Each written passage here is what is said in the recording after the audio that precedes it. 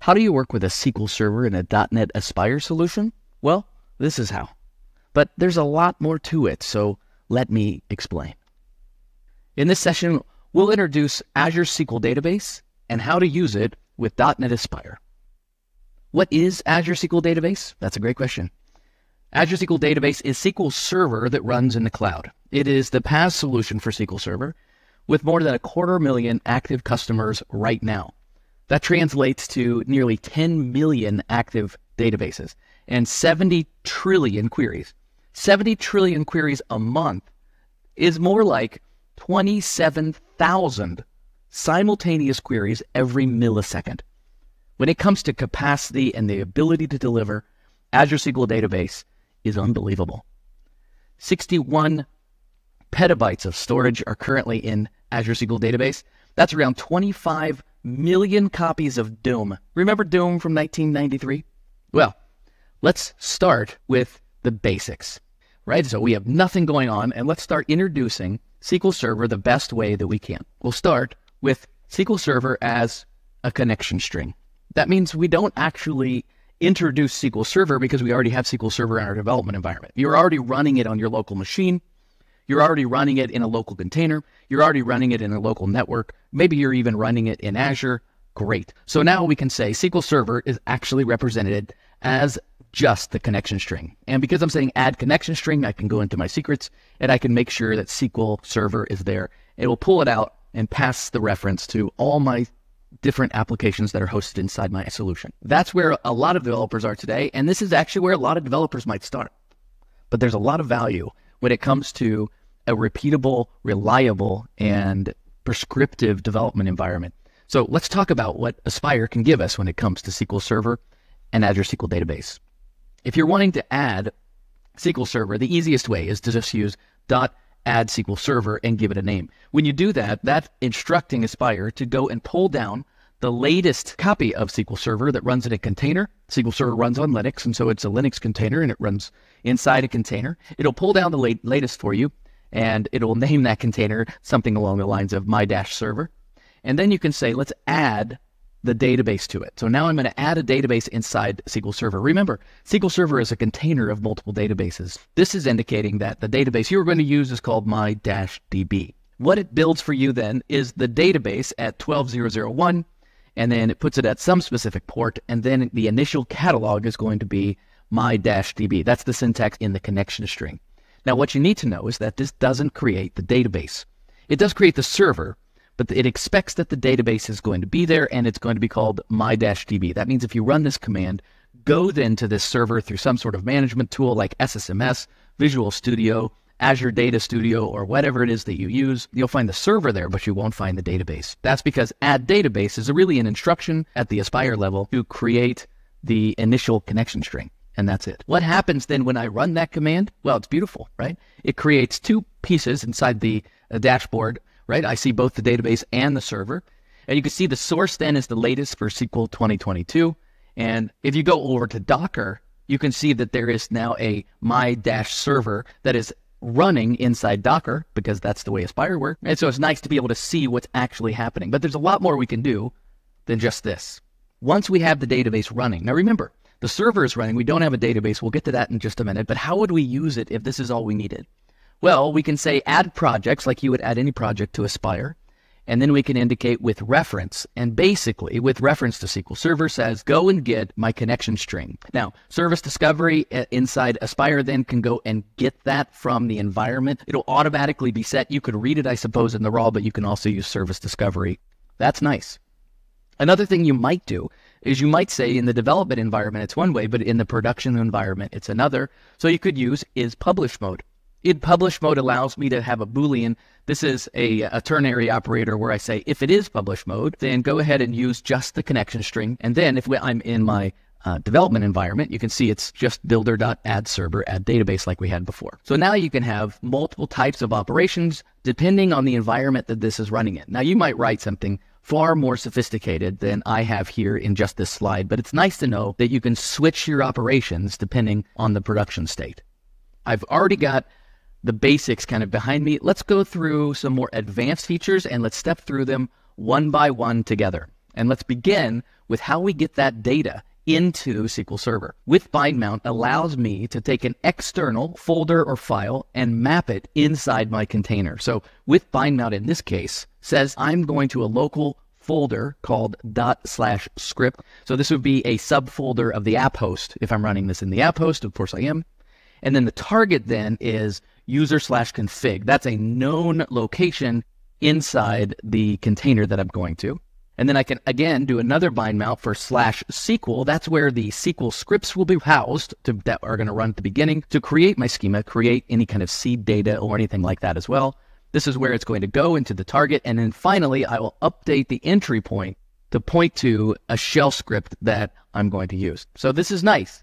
It's a lot of steps, right? It's 1, 2, 3 things I get to add, as well as provide the script and provide the SQL. But now I have the ability to create that database and create the seed data that I might want for my development environment. Beautiful. Now, what if every time I debug, I don't want to run that again and again? I want to have it so that the operations that I'm doing stay inside my database. I want persistence across debug sessions. So I can say with data volume, and if I go back to Docker desktop, I can see that calling it my data volume just creates a data volume inside Docker for me and then mounts that automatically into my container. That's beautiful because that data volume then is going to hold all of the database master files and log files so that everything is stored and persistent across my debug sessions. That's nice. All right, what else can I do? Well, another thing I can do is I could say when you create that database, use this password. And the reason I might do that is because I might have tooling that points to the database and expects the container, if it's running, to just be accessible. So I have a persistent known SA password. That's really nice. And then the way this works inside Aspire is I just use manage user secrets in the app host, and then I can start editing that JSON file.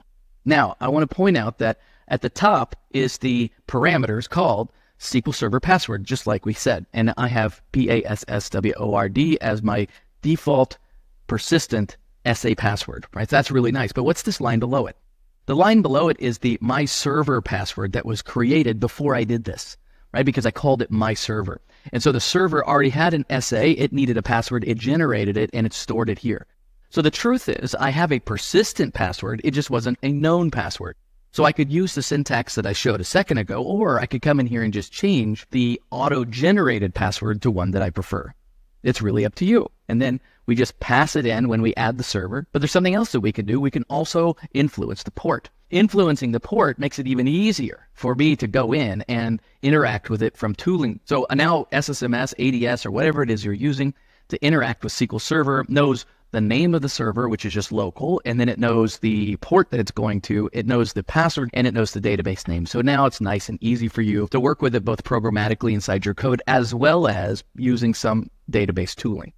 That part's really nice and almost an important thing to maintain your sanity. So now back to the dashboard for Aspire, you can see it's running, and you can see on the right that the endpoint says it's running on TCP localhost, which is what you would expect, and that 1, 2, 3, 4 is the port. The next thing to do is maybe you're building this out as a container, you want all of these features to be there, but when you're done, all you really want to do is publish it just as a connection string. So that's really nice for me to be able to look at this and say, I'm going to dial down a little bit of the complexity when it comes to publish time. The next thing to consider now, some of the things that we're going to see very soon in version 9, especially things that are relevant to SQL Server. So let me just start with one of the biggest and most important one is going to be publish as Azure SQL database. Take the configuration inside Aspire and hand that off to Azure to create the Azure database that we want. Now, this doesn't exist yet.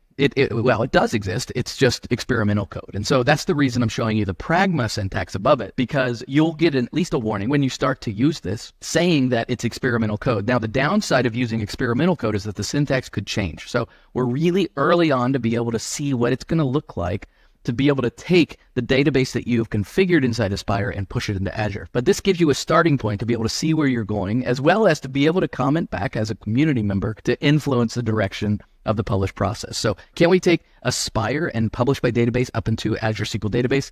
Yes, we can. And this is how we would do it. What's the long term? This may very well be it if it proves to be sufficient. So what is it doing behind the scenes?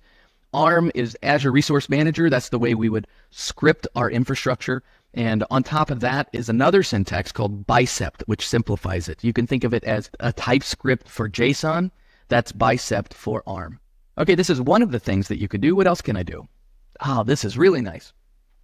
Now I can say that I want to create the local container when I debug. And I know that it's going to take a few seconds for SQL to spin up, and I know it's going to take a few seconds for SQL to run my SQL script and create my database and seed my database. Beautiful. Now, what I really want is to make sure that the next time I debug, I don't have to go through that same amount of time. And that is what with container lifetime will give me, basically saying, create this container and don't create it again. Just leave it. So if I stop debugging, please don't tear it down, right? So that's really nice to have this persistence across debug sessions. Another thing I can do is now tell my application that consumes my database to wait for it. So what happens if I am waiting for the SQL Server to load and I am waiting for the SQL data to be seeded? Well, it could mean that my clients in my debug session are already running, expecting it to be there, and I'm getting errors when I really shouldn't have errors because all I'm really need to do is wait for that database to be there. There are already libraries, we'll say temporary out-of-band libraries that are out there for you to be able to use. Great, you can do that. Just know that as we move forward into Aspire version 9, they've already previewed these capabilities coming through the main channel. So that's really nice to see this coming. It's going to really help us as we start doing sophisticated things with products like SQL and Azure SQL. So that's really great. Finally, this is just a little piece of candy that's coming from the community, and that is to be able to point to a database project. So if you're using a SQL project, then you can point to that project that already has all of the DDL or the create scripts to build out the schema of your application and perhaps even seed the data. That then compiles into what we call a DACPAC, D-A-C-P-A-C.